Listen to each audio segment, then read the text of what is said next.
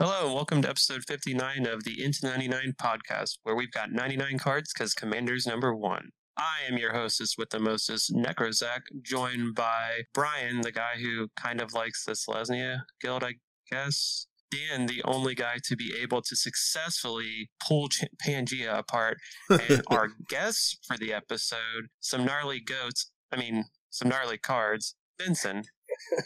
Hey guys, thanks for having me. So yeah, Zach, let everyone know what we're talking about today on the episode.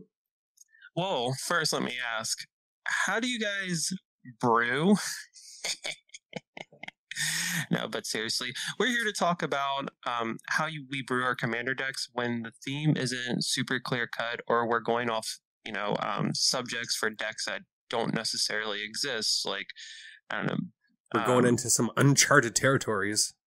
Yeah, so what do we do when there's a theme that we see that we really want to build around a commander, but maybe the colors don't typically support that type of theme, like a mill deck and rule, or we're building like a tie-in deck around weird counters, so on and so forth. That's kind of one of the best examples of why you need to consider stuff like this is for everyone. The general place they go to build a deck is EDH Rec. It's what everyone does at the moment. That's the best site. There just is no other way around it. But with the Walking Dead cards, Zach was brewing Negan, and none of those are up on EDH Rec. I don't know if EDH Rec is saying, hey, we don't agree with this, so we're not hosting it, but you can't find, at least as of the time we're recording this video, any suggestions for those commanders. Really? No Rick, no Negan, no Glenn. They will not come up as legendary commanders that a deck list is able for. So again, maybe it's just that they're not technically released yet or something, but they're putting their stance. Yeah, it might just be their standpoint on it. But if everyone watched the stream last week, Zach played Negan, right? So and he won. How do you end up brewing something that just doesn't exist, quote unquote, in the minds? Or if you're ever, we're at some point going to talk about custom commanders. How do you brew something that you just can't find a deck list for? Yeah, right. That's exactly where I was coming from. Something else that kind of sparked that kind of conversation I wanted to have with the guys. Shout out to Commander Cookout Podcast. They had this episode for tie-in deck that was really, really interesting, and it got me thinking, like, wow, this deck is really unique, but what do we do when these themes just don't exist? EDH Rec, like Dan said, is a great source, but there's a lot of extra work you got to put in when you want to make these decks that just don't have a theme or exist currently, like, together. So I think part of our responsibility as content creators is to maybe help newer players, or even like players that don't really know how they want to go about things, like some of the stuff that we do as individuals to get our decks to completion. Yeah. Well, there's, like you said, there's so many things that go into building a deck. It's not just simply going to a store and buying a precon, right? So with your TAM that you just suggested, I have a TAM deck as well. They're going to be built very differently. I didn't go off a list with mine, but most TAM lists that you see, because I did look them up, are generally going to be 1/1 counter themes. It's just the most popular theme with TAM because he functions with counters. 1/1 counters are the easiest theme to find. Yep, but if I don't want 1/1 counters, Zach, where do you start? I'm looking at trying to do these weird counters. So like Dan and I have talked about it a couple times now. My version of time that I'm looking to build is going to be utilizing like awkward counters, things that we don't normally see, like level up counters on creatures with level up.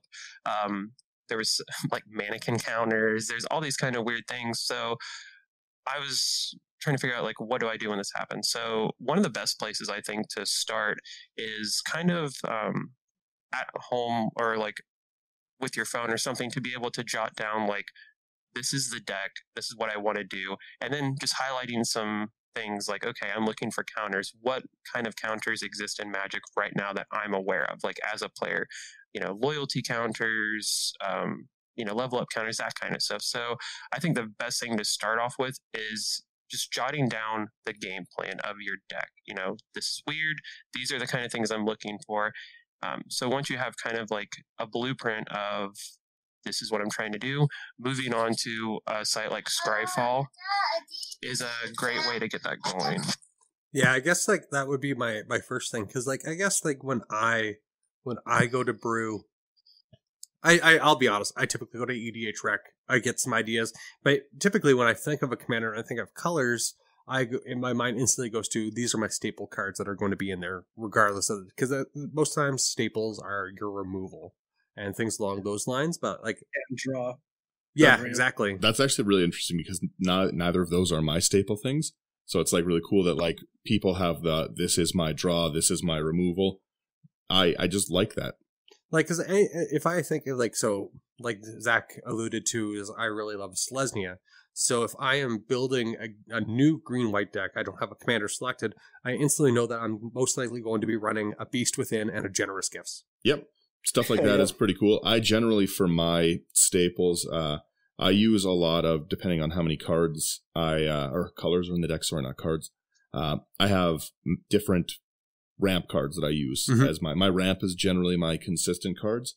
My removal is kind of, what do I need in the deck and stuff, right? And I personally build a lot of, I don't know, everything. Mine are more meta-based answers in general, like as opposed to, like if I know that a lot of people in my play group have removal, then I'll bring lots of artifact and enchantment removal because I can politics like, hey, get rid of this creature and I will get rid of the artifacts that's annoying you or something, right? So I kind of build a little different with that meta in mind. Well, my skeleton is pretty set in stone. Usually I have about 46 lands and ramp, 10 draw, 10 removal.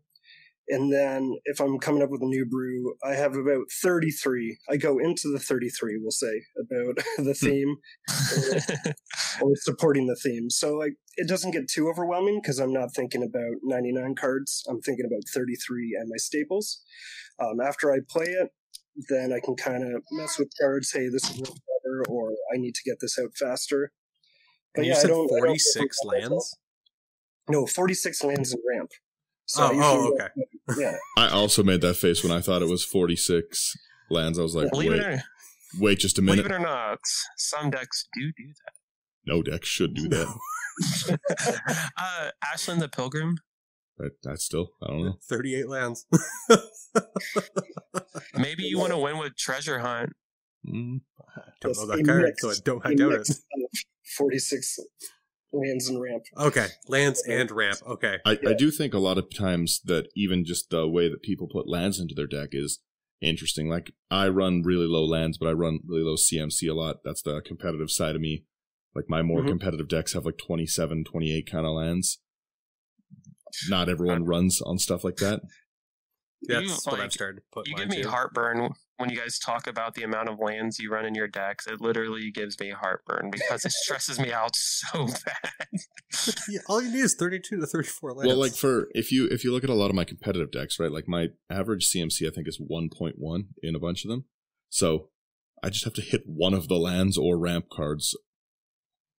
Yeah, I think my lowest are usually 2.8 or something along those lines. So as long as I'm able to get 3 lands or at least something to get me there. Yeah, obviously I'm not going to put something that low if I'm like playing like Boros Angels.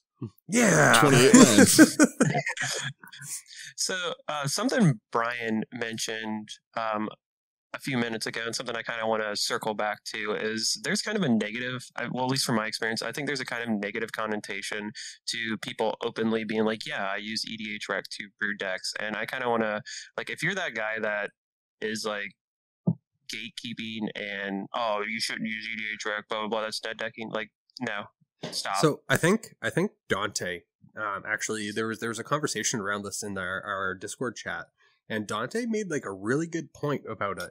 He mentioned, he's like, so do you blame or do you put like negative stuff onto like a new guitarist that's trying to get like trying to learn a new song? Like, why aren't you writing your own songs? Yeah, like trying to get influence or what from listening to like Jimi Hendrix and other famous guitarists.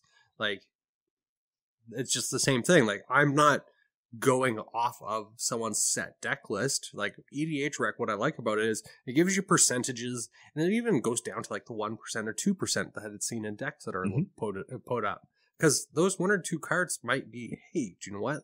That card that's not being played in the majority of these decks might be a lot of fun. Well, and another like interesting thing about the EDH Rec method is that you're going to build better decks based on EDH Rec when you're first starting than if you're just trying to brew. Like, Magic is too complex of a game for new players to just get in and brew cards. So many like, cards out there. yeah, like, it's just like, you can go off recommendations, but just I can't imagine trying to start Magic right now in 2020 and then just be like, well, let me try and sort this out of what I want, right? Like, it's just there's so many cards to know. Like, even Brian and I, we both, we did our Xeris before. They're very different decks, right? And that just is an infinite, like, across all the commanders, there's just infinite different possibilities of how decks can be played, what they can do. And yeah, like, you don't always want the orthodox way for sure, but while you're learning, I think that finding one of the deck lists online that you like or EDH recommendations, and then just going through and playing what you do and what you don't like, because that's one of my ways that I build a deck is after it's built, I like to play 4 or 5 games with it. Yep. And then I look through the deck again and I say, what wouldn't I have been happy to draw on turn 5? Or what did you have in your hand that you couldn't play? Yeah. What are useless cards that are in your hand? Because like yesterday, I was playing a game on the Play EDH server, and I played my Silvala, and they're like, I don't know, that might be a high power level. I was like, it's not our big rampy. Yeah, it's just Silvala. Yeah, but I was like, it's Silvala and Chance. I was like, you guys probably haven't seen a deck like this. And that's exactly what they said. They're like, oh, we're typically used to playing like these like really fast competitive Silvala decks. I was like, yeah, that's not how I built this. Yeah. And that's the other thing. If you come up with your own brew and you go to an LGS, people aren't going to know how to react to your deck. They're not going to know, hey, I need to hold up a counterspell for this card, because they'll have no idea what cards are coming, which is also kind of gives you an advantage.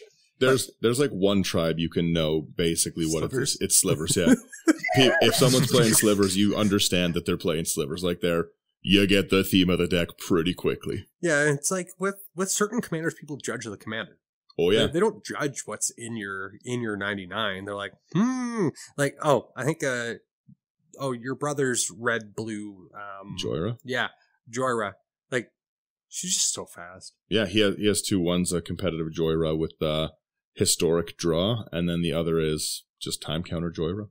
Yeah, like it's like whenever I see a Joyra, I always think of that competitive one and just how fast it is. Well, and even talking, does he have 2 different copies of Joyra, or does he have a 99 card sideboard?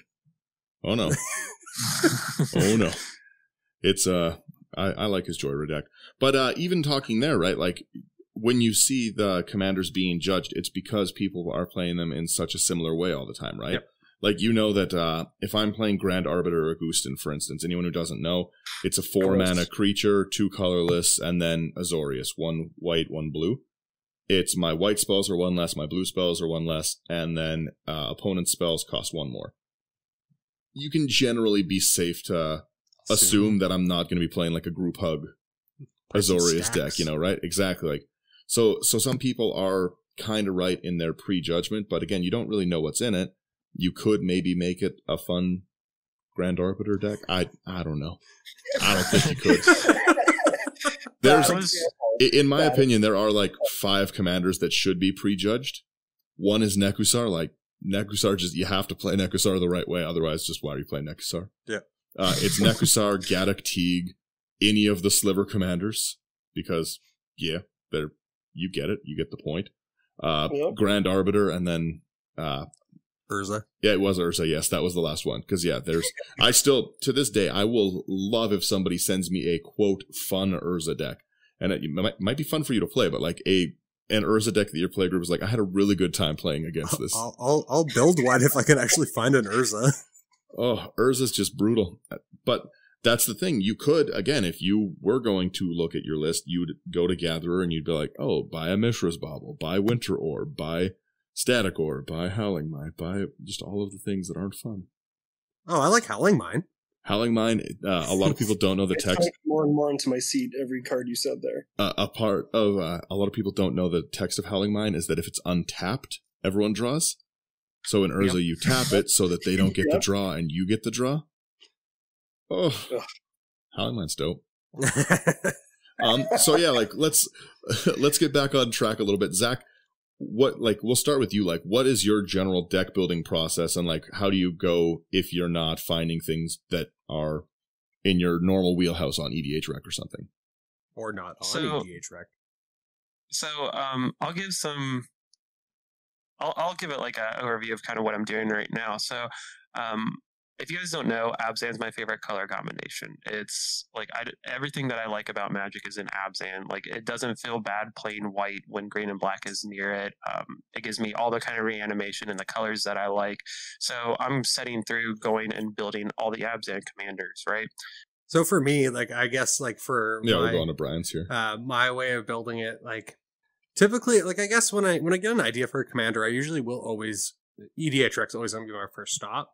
But then like I try to think of other games where I've seen this commander played, and how did those people play it? Was there any certain cards that stood out to me that just seemed like they were going to be a lot of fun to play? Yeah, I like that a lot. That's a really good way to look at it. I didn't even think about that, but you do see people that you're playing with or playing online with play commanders. You see videos, and yeah, wow, this looks like a really cool card to play. So, sorry about that. So back to what I was saying, like I'm wanting to build Teneb in a way that, like, if you go to EDH Rec, what do we typically see with Teneb? If you don't know, Teneb the Harvester is 3 black, green, white. It's a legendary creature dragon, has flying. Whenever Teneb the Harvester deals combat damage to a player, you may pay 2 and a black. If you do, put target creature card from a graveyard into play under your control. So typically for this kind of thing, we'd expect to see like a reanimation package with Abzan. That typically means, you're going to be throwing your own stuff away and reanimating it, blah, blah, blah. So I'm wanting to build Teneb in a way where I'm making everyone else mill their cards and discard their cards so that I can actually steal stuff from their graveyards. So instead of a personal mill or self mill, it's an Abzan mill deck, which doesn't really exist, right? Like, how many Abzan mill decks have you guys seen? Yeah, Not much. Not much, if any. So It's what usually I like to blue that I see mill decks in, where they have blue splashed. Exactly. So when I'm building these decks that are like, I'm, quote unquote unique, I like going through and cross-referencing using EDH Rec. Even though they might not have a Teneb mill deck, they do have Teneb self-mill, and they have all the other, like, you can go so far as to look at themes, and you can look up, like, mill, you can look up discard, and from there you can start, like, getting an overview. Like, yeah, you're not going to find a lot of green and white mill necessarily, but there are a lot of different ways you can, find some like synergies with what I want to do. So that's kind of how I start brewing these, more, I guess, like corner case decks. I'll go to EDH Rec and I'll go through the theme section and start seeing, okay, this card's in my color pie and it's working with what I want to do. I'm going to pull it and like review as I continue to go on.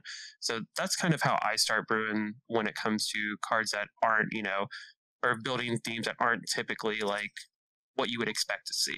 Yeah, I guess like with that, like I would see maybe even going to like looking at like what artifacts might be like stuff that doesn't have a color, because like mentioning like that, like I want to try to force my opponents to mill so I can steal stuff out of their graveyard. The first card that comes to mind for me is Mesmeric Orb. I was going to say Mesmeric Orb. It's the same thing. Yeah, because it's well, you're going to have to untap your stuff.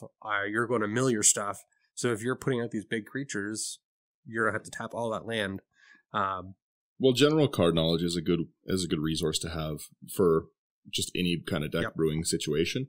But yeah, like I do think that looking at artifacts and things that can slot into every deck and seeing, hey, maybe there's an answer that I can get from an artifact instead of like in the color wheelhouse. Mm-hmm. Because yeah, like I think it's a cool idea to do a group mill Abzan deck the best way you can. But like Zach said, your options are a little bit limited.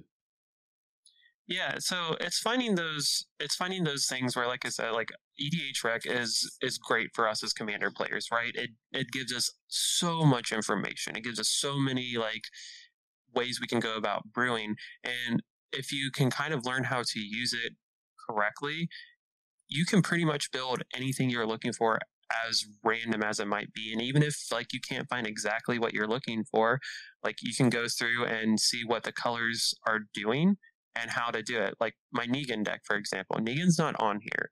And I really, like you guys know, as soon as he was spoiled, I had a deck built. I saw a lot of people actually very excited for Negan. That's one of the cards that people just wanted. Even the people that didn't really like it, they're like, all right, well, this would make a pretty cool commander. I've seen people do reskins of the Negan. People out. were excited about Negan. I saw quite the opposite. No. So lots of people hated on the secret lair is what I'm saying, but like a lot of people just understood that like Negan was the commander choice, right? Like if you were going to build one of them, it was going to be Negan. Yeah. Oh man, no way, Glenn with Skulk and Azorius. Yeah. That's what I'm going for. That's fair. That's another one. Like I honestly like we've already discussed this probably a billion times now, but like I'm still excited to build a lot of these other commanders. But for anyone who's going to want to build these cards or proxy these cards and play them, we don't have access to these decks right now. So you just got to build your own Skulk deck. Mm-hmm. We don't have access to them because of people's stance. I don't really know. Yeah, like, who knows? I don't want to say one thing because I haven't done enough research on my end. Again, maybe they will have them on, or maybe just people aren't submitting Negan deck lists yet, like because EDH Rec generally pulls from other sites. Yeah, they don't post their own thing. But again, I also know nothing about how EDH Rec works. Yeah. I don't work at EDH Rec. Exactly, and that's why if we're wrong, please feel free to like let us know so that in the Correct future. us. Oh yeah, just hound me with comments. I mean, I prefer not to be hounded. I'm a sensitive boy, but Yeah, like, just let me. Send your comments to Daniel. He'll argue with you. But so what this is my next example. Like I built Negan the day he was spoiled, right? But there was no information. So how did I go about doing this? Like, I think I have a pretty extensive knowledge of the game and of the cards and building commander decks. So I kind of was like, okay, what do I want to do with Negan? Bouncing Negan seems like it's going to be what people are going to want to do the most. So I kind of wanted to be a hipster, as lame as that sounds, and wanted to not go like lean into that strategy too hard. Yeah, you didn't want to go like too hard, exactly. Conjurer's Closet kind of. Right, and don't get me wrong, like I have Conjurer's Closet in there, and I have Eldrazi Displacer, but those are the two bounce effects I have, and that's it out of the other, 98 cards. You didn't even bounce him when we played on the stream, you just let him die. Yeah, and just recast him. Yeah. But, that's also because I had 60 treasures. Treasure City. That's exactly what I wanted to do when, I looked at it and I was like, okay, I really want to lean into the treasure aspect of his card text, So what can I do with that? Well, I went and I looked like is it Queen Marchesa? Yeah. Is she the Mardu? Yep. Yeah. She was a really good example of like, okay, there is an aristocrats build around Queen Marchesa on EDH Rec. What can I glean from that to put into my deck that fits what I want to do? Oh, cool. Like I already knew I was going to run like Fleshbag Marauder and Playcrafter, but there are a couple other creatures that Merciless Executioner, I think. Exactly. Those. Yep, he's one of the brothers that do the exact same thing. But yeah, it gives us like this really good overview of like, okay, if I play an aristocrat style, which is what I was ultimately going to do, these are the kind of cards I can use using a commander that isn't the exact commander I want to play. And when you're doing this, you got to keep in mind, obviously, some of the cards that are going to be showing up aren't going to work exactly like you want them to. So that's where you, as a player, also have to, refer to your notes. Like, oh, okay, I'm sacrificing these creatures, but I'm not getting, the monarch trigger and what have you, right? Yeah. So how is this, how am I going to, gain value off of Negan? Oh, well, I get these treasure tokens. What can I do with treasure tokens? Rival and riches, Like at the very worst case, I can win with 10 treasure tokens at the beginning of my upkeep. Yeah. At the very worst case.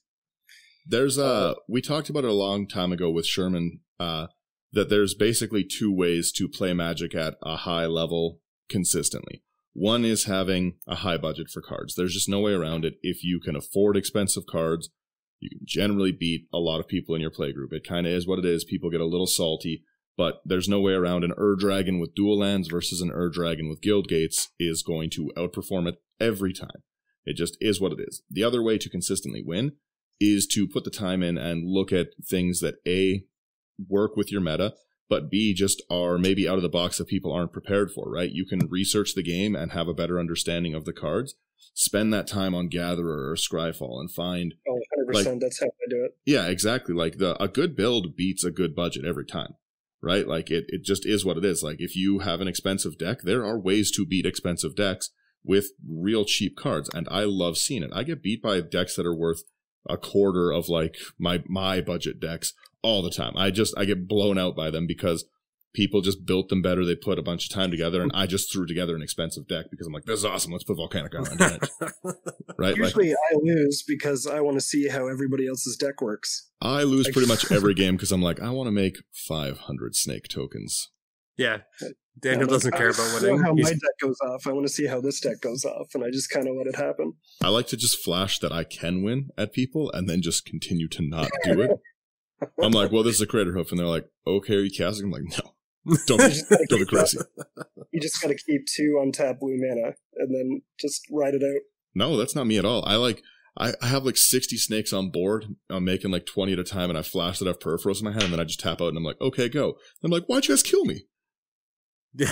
It's but because you could have done this. Like a gatherer search and stuff like Negan, like if you're looking at things that are like opponent's sacrifice, like you're gonna see a lot of Grave Pact, Dictate of Erebos style themes cards coming up, and you're going to be able to make a deck built on that a lot easier than, like you said, just kind of, oh, well, I'm going to bounce it in and out. Like it's kind of a weird flicker theme in those colors, right? Like, right.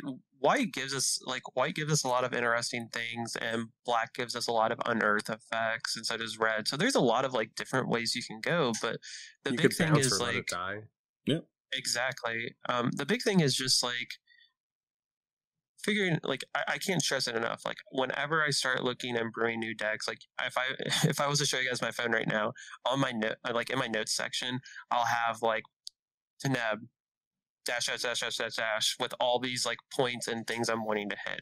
Same thing for when I built Negan. I have my list like, okay, these are the things I want to do: treasures, aristocrats package, reanimation package. You know, the things I love doing in those kind of colors anyways. It's just like owning and knowing what your strategy is and sticking to it as best as possible. Obviously, when we're in colors that don't fit the deck necessarily, you're going to have to make concessions. It's going to have to be like, okay, I'm going to have to play, more of a solid color because this is my mill effect in my Abzan colors. I'm going to have to do a lot more like colorless stuff to get there, or I have to also put in this discard effect so I can steal people's stuff. Eventually they have no cards in hand, so it's finding that theme and what's closest to it within your colors. Well, when I'm building my deck building process is generally A, pick my commander, B, pick what I want to do in the deck. Like, do I want to kill people with commander damage? Do I want to make a bunch of tokens? Do I want to stack the table, right? And then I build based on what I generally am going to play against. So, like, if I know that this is a deck that I'm going to play against my more casual friends, right? Well, what do my more casual friends run in the deck, and what answers do I need to include in the deck? Do I need artifact and enchantment removal, or are they not? Like you can't play Magic with Brian and not bring some enchantment. Brian is the enchantment guy, right? Like if you don't bring enchantment removal, like you're just not going to have an answer. Like my Sliver deck, great deck, no enchantment removal because it's all creature or ETB. Humility. Yeah, that's exactly it. I can, like, my Harmonic Sliver can blow enchantments up, but not when Humility is on the board, right? So that's not really a deck that I would build to play against Brian because, like, I know that he's going to have, like, he Darksteel Mutations, my Harmonic Sliver, the same thing. I'm, like, stuck without artifact enchantment removal for the rest of the game now. Right? So, like, I generally go on that, and then I choose how I want to win, and what's going to be the things that accelerate me towards that. I generally try to include draw, but if I know that my opponents bring a lot of removal for creatures, I don't bring my creature removal. I don't pack board wipes in because I know that I'll be able to just outrace my opponent for what I'm doing. Mm-hmm. Or I play the long game and I know that I can just be like, oh yeah, like, I'm just not drawing what I need to do. You politics with pity sometimes, right? Yeah. Benson, when you're building, what way do you generally go? Well, I kind of touched on Gatherer there. The advanced search is my best friend. Usually when I'm trying to find a theme, I'll just kind of type in the same text of one card that I really like, and I go from there. I was telling Brian yesterday that I think I deleted 1,600 pictures of screenshots. It sounds like you have the same phone as me. It's every time I'm like, well, this is a great card. Screenshot, screenshot, screenshot. My wife's like, "Hey, do you have that one photo of our son?" I'm like, "Yo, 1 second. It's going to take a while." 3 years later. 1,800 pictures in. Sometimes with decks, I try to not go way, way off the path, but if there's a different way to get to the same outcome, I can do that too. One of my best examples right now is I just built a Samut deck, Voice of Dissent, and it was enrage-based. Prior, it was just Gruul enrage-based, but I don't think people like the combat step anymore. I found out with my enraged creatures that people weren't blocking because they didn't want me to have those triggers. They didn't want you mad? Yeah, they didn't want me mad, right? Yeah. Don't they get didn't me want twisted. those enraged triggers, especially like what Silverclad Ferocidons, when it gets dealt damage, everybody sacrifices a permanent, and it doesn't say enough land. So I was like, okay, how can I do this? And then I'm like, I need to do damage to myself then. So I started looking up like Volshock Sorcerer, Prodigal Pyromancer, and I start, okay, yeah, I can ping myself. Is it whenever a creature is dealt damage that it gets enraged? Yeah, so he's sitting there pinging himself. So Rampaging Ferocidon, every time a creature comes into play, it deals 1 or 2 damage to it? Yeah, exactly. Yeah. But yeah, so Cunning Spark Mage and whatnot, I'm pinging myself, and then Samut was perfect because there's more enraged creatures in white, like Imperial Cyter, the Imperial one, or Siegehorn. Yeah, okay. Ceratops. And then Ixalan was so good Samut for that stuff. Enrage was such a fun mechanic. Target creature, right? Samut has untapped target creature, so if I'm pinging myself for 1 white, I can get another trigger. And then I still go in for that combat step, hoping they block. And, there's overwhelming stampede in there as well. So if they do block, I'm going to get my trigger and get in damage. So I kind of turned it into quite the deck off of, at first, an okay idea. But now I think that thing's tuned to just go. Well, and that's like a really interesting archetype. I've never seen an enraged deck play before. I've seen dinosaurs that have enraged, but... Yes, it has a dinosaur thing on EDH Rec, but it doesn't have anything like I did to it. Yeah. So what I think you did, Ben, that's like really interesting is you found a bunch of redundancies, right? Like that's kind of the big thing we want in our format to begin with, right? When we're dealing with single versions of cards, we need redundancies as much as possible. And I think sometimes that gets overlooked in kind of like an awkward way, like you found your enraged creature, so you have a bunch of enraged creatures. But then how can you constantly get damage off? So, you found, okay, I ran into Prodigal Sorcerer. Now what else do I have? Oh, here's Cunning Spark Mage. Here's these cards. So you just kind of double down on your redundancy. And I think that really is kind of important about building these weird builds. Oh, especially with like Seedborn Muse and, even with, there's a couple of 1/1 counters in there. So what is that? Rhythm of the Wild. I can choose for it to have a 1/1 counter on it or haste. Yeah. So my dinosaurs, I put 1/1 counters on them, and then for the pingers, I give them haste, and then, I just got a lot of thick boys that take damage, and I can keep giving them that damage because they have more toughness when they come out. So it all kind of just folds together. I love that deck. I'll play it against you guys. How about that? This sounds right up my alley. Yeah, like I just also really like weird decks. I just built one where whole point is to skip my turn. It's very fun. Oh no. Yeah, it's a really fun deck where I just try to not take a turn, and I use effects that are based around me not actually playing the game. Yeah, he's like, I'm really excited to play this, but the salt. It's basically like the whole point of making it was so that I could play Clash of Clans while I was playing Magic with people. Oh no. Yeah, I don't actually have to focus on the game. Yeah, I'll just skip 10 turns. Go. Yeah, like Daniel comes up with like a lot of really weird decks, and like he has one that he's working on, which I won't spoil. I'll let him do that. But like it's is really, that my November deck? Yeah. I'll say what it is. I'm just making a stupid deck because, as a lot of people know, there's an election about to happen. So I just want to make a Will of the Council Kenrith deck where it's all about voting. And then I really want, and just keep in mind that Hope has refused to do this. I really want her to, I want to get 2 non-foil Kenriths and glue them together back to back. And I want her to alter one as Joe Biden and one as Trump. So that whoever wins could be the face commander. But she's just not a part of my idea at all. I was telling Brian the other day I'm going to make all the cards red, white, and blue. You bring up kind of another interesting thing, Dan. You've been playing the game since Brewing like what? with idiocy. You've been playing since like almost the beginning, right? Yeah, I've been playing since I think like 1996 or 1997. Like So an something old that- man. So something else I tend to do when I'm trying to brew is like when I was like this tie-in deck, right? I instantly was like, hey, what does your tie-in deck look like? And, we talked about what you did, and I expected it to be a more competitive build, but I was also expecting while it's going to be more competitive, there are also going to be cards I can use for the things that I'm wanting to do. And that's something else that, with us being on the internet and having all these people that we can talk to an older player. Like, I've been so surprised when I've been at an LGS and, I think I know every card that's in black, like that's my favorite color. I think I know everything. And I'm always surprised when I'm talking to someone new and they're just like, oh, what do you build? And I tell them, oh, have you tried this card?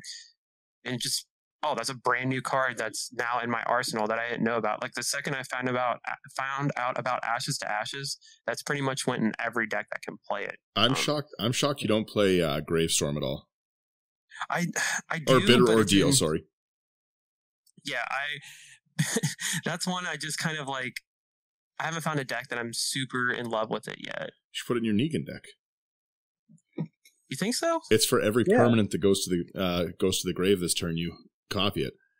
It's 100. Yeah, that's one of my favorite cards in my TAM deck.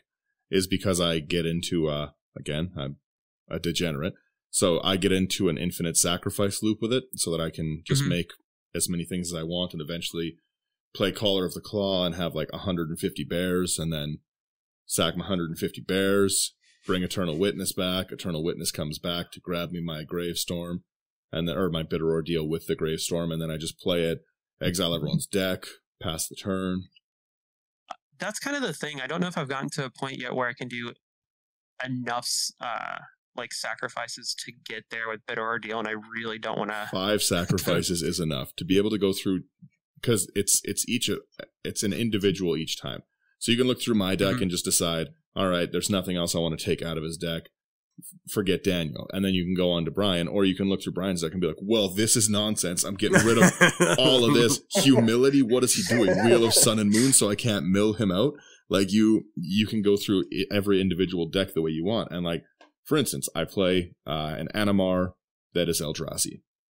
If you were to Bitter Ordeal me and take out all of the Titans, that really punches that deck right below the belt. I have a Yuriko deck. I call it Yuriko Ramp Tribal to make it not sound so intimidating, but it's actually Eldrazi. Yeah, I get that. Fair. That sounds about right. And I'll say this one more time. I have never owned a Titan in my life. You should. No. I own so many Eldrazi Feels good, Titans. man. So I've owned so many and I've traded them away. The only Eldrazi, like outside of Devoid Eldrazi are perfect, and I love them, and I support them in every endeavor. I use them in so many decks. I have one in Tiny Bones. Like, I use them as graveyard resets. Oh, Tiny Bones! I love that deck. The only Eldrazi, like, I end up keeping that are from the like original set. I would say would probably it's that betrays, because like that's made to a T, and Artisan of Kozilek is also those are solid. Yeah, reanimate, reanimate, and sacrifice themes. It's very on brand. I have to say, yes. I found while playing, there was one card that I've never seen before, but it's Brave the Sands, and it's creatures you can. It's an enchantment, and it's creatures you control have vigilance, and each creature you control can block an additional creature. Brave the Sands is brutal, and I'm just sitting there going, especially how did I not hear about this? Especially if you have tokens, like you're just like, oh, why? I swing with 2 things that don't have trample, and you chump block my 2 6/6s, my 2 Dreadnought Colossus. White creature from Theros. It's like of 99 hands or something like that. You make it monstrous. Yeah. Can block any amount of creatures. So if you just give that indestructible, you're just set. That's I've been on the receiving end of that before. It's really funny. I can't, off the top of my head, think of the enchantment that it is, but one of the enchantments in my Commander Isha deck does the same thing. Enchanted creature can block any number of creatures, and Isha's got pro creatures. Love it. Oh, that's nice. Yeah. That's really nice, Block actually. the world. That's just kind of the thing, is like just having these conversations and just really being a part of the community also really helps when it comes to brewing these like unique decks. Everyone, I think, wants to help everyone else out. From my experience, when you say like, yeah, I'm building this really janky deck and this is what it's supposed to do. Well, as soon as I say like that phrase to anyone, suddenly their eyes sparkle and we're talking about all these cards that could go in the deck. A really nice thing too is that with the whole, it's not a nice thing about COVID, but one of the windfall style not problems, one of the like windfalls of the whole coronavirus thing is that it's brought the Magic community far like closer. Yep. Because everyone has gone on to servers to try and play Magic together. You've met lots of new people. I've played with like hundreds of people that I never would have interacted with. I've seen so many different archetypes. We instantly have 160 people that we can play with on our server. Yeah, but I was going to say on top of that, like we have an active Discord server. So we can jump into a conversation basically any time of the day, get a ton of advice that is just not our own echo chamber of like, this is my 4 people I play with. What do they think is a good thing, right? Yeah, it's not your meta responding to you. Yeah, like there's people that we talk to just in our own personal Discord that just play so differently than me that it's really cool to see people's like takes. One of the people in our group, another content creator, he actually played the Kianos and Melodus deck, and I've only ever seen it played as a group hug deck. That's like they're the white, blue, green, red commanders. Okay. And it's at the end step you can put a land in and then draws. Like it's I've always seen it as a group hug commander. It is on the group hug commander list.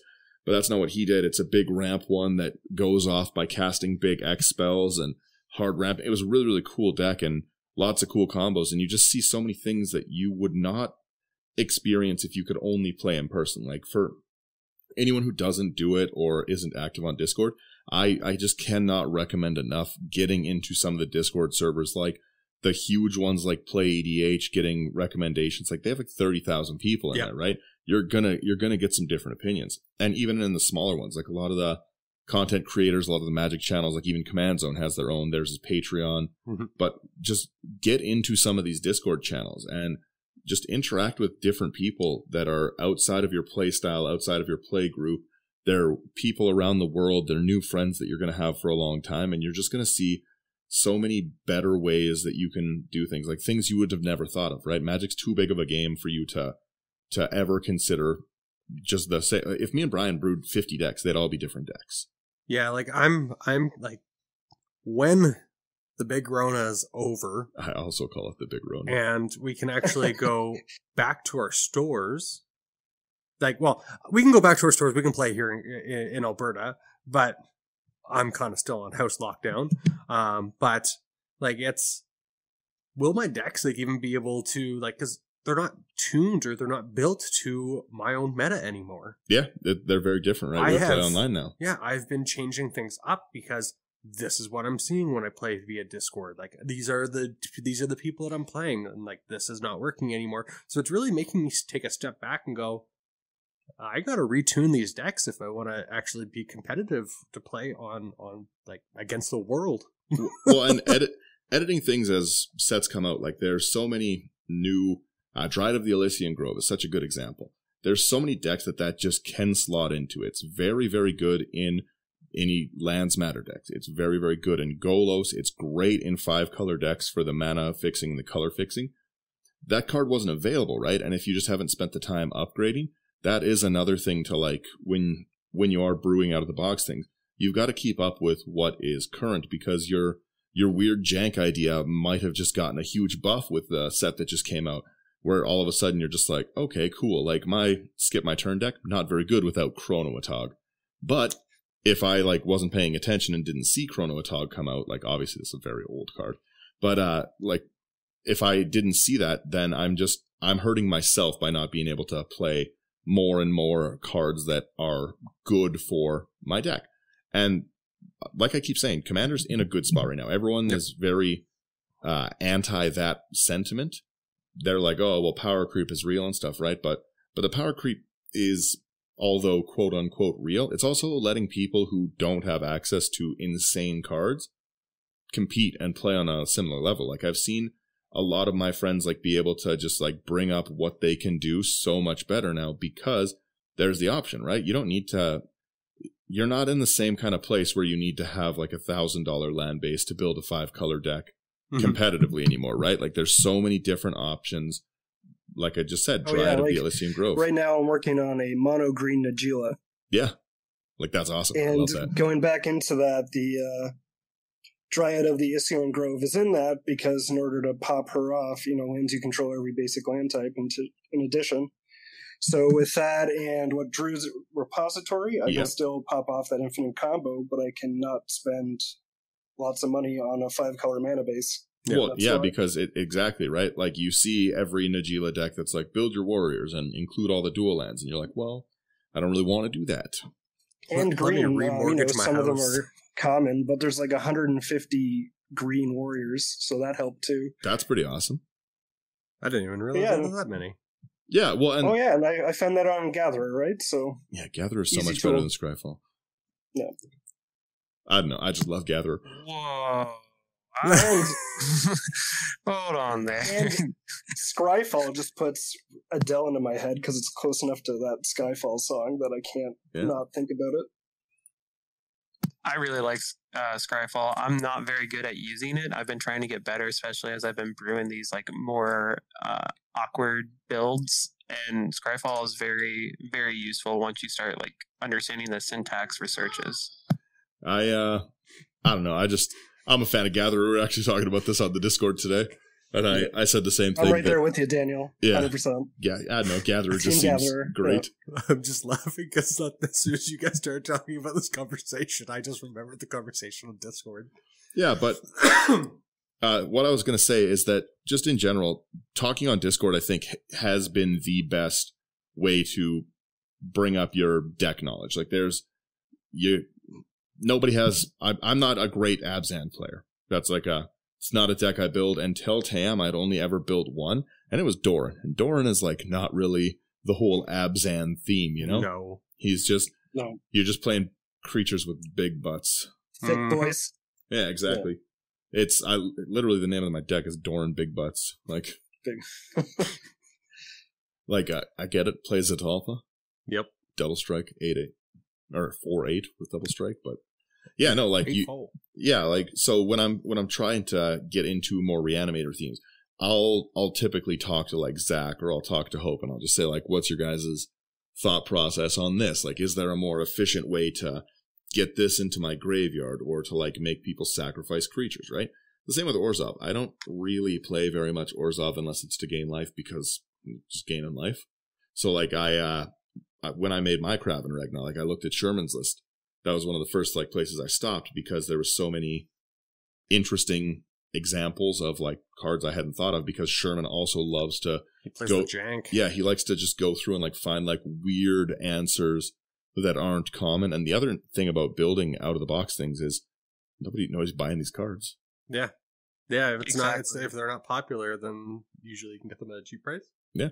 Well, and I don't know about anyone else, but one of my favorite things to have people play or say when I'm playing is like, oh, I've never seen that. That's so cool. I love that. Yeah, I hear that all the time. Like when I just play like silly cards, like a really good example. Temple Bell? Yeah, we played with someone who had never heard Temple Bell. Yeah, he's just like, my meta doesn't play that. Like they would not give that advantage away. I'm like, oh, I play Temple Bell all the time. I love Temple Bell, right? But Oath of Lieges is a really good example where you can go and get the basic lands. Like every time I play that card, I'm just like, I've never seen this. Like, what is this? Like, why are you playing this? Yeah, why are you giving me an extra land? Yeah, like I really like being able to see just different interesting cards that I just don't come across. Whenever someone plays something cool, I'm like, this is awesome. I've never seen this. I just found one. Since 97, like if you see a card that you didn't know existed, then that's got to be pretty cool. Yeah, one of my favorite things in person is to be like, can I take a picture of that card quickly? Yeah. Well, and like I think for me, like it's actually, I think I just lost the train of thought that I had. But like, you would hope it's something about that room. Yeah, I know, right? It's the new lights, maybe. I'm just in awe. Yeah. But like going through, like playing against people, you see new cards and you just go, do you know what? Like that would work really well in this deck. And then if I tweak it a little bit, then I'll be able to go around and do things differently. Or like Daniel mentioned, you can speed things up or make it more what's the word? Starts with a C. Consistent. Yeah. Well, yeah, like consistency is so good. And like sometimes just seeing that one last card, that weird thing that you'd never seen before, or finding it, you're just like, this would tie the deck together so well. This whole like adding an extra theme, like you said with your Samo deck, right? Like the Enrage, adding the pingers into it. I bet that just changed I just bet it changed how good the deck is. Oh, and I have way more fun with it too. Oh yeah. I can imagine. It sounds like it'd be a blast to play. You won't block and deal damage to my creatures? Fine then. I'll take it and do it myself. I'll do it myself. Liar, liar, when it's like, I'm kicking my ass in the bathroom. It's kind of like that. I love playing like really stupid cards. Like I play like Liar's Pendulum in a few games where it's just like name a card and then they can guess if it's in my hand and I can reveal my hand. And if it's not, like, if they guess wrong, then I can draw. But I don't have to reveal my hand. I love playing just like stupid things like that. And I'll be like, Volcanic Island. They're like, no. All right, it's here. I love playing like silly cards that you don't see very often. The whole Brew is just making me look at those weird, like one-off, like Hedron Crab style, like really low mana mill cards. Because yeah, that's one of the ones I'm building right now. And I just think that deck is dumb. I got one too from Dante. I can't wait to build it. You got a Brewvac too? I'm so excited. You, me, and Jacob will just really just make someone hate the game. I got a Brewvac, but I traded it for a Tiny Bones. Tiny Bones! I would have taken that trade. Yeah. I love Tiny Bones. That's I played that deck. That is a fun deck to play, but you can salt the tail. Cool. Oh, so I actually got my thought back. So what? One thing that I really like to see is when like the spoilers and everything are coming out, and most people they're all excited about the rares and mythics and everything like that. But then you're like opening your box and you're going through and you're just like, this is common. You're like, this is a cool card. Yeah, like how come no one was talking about this during the spoilers? Is Feed the Swarm I won't get common into or uncommon? it, but I get excited if I see a bird in the background in the art, but I won't get into that. You just love your bird ones? Yeah, you were talking about... Well, even...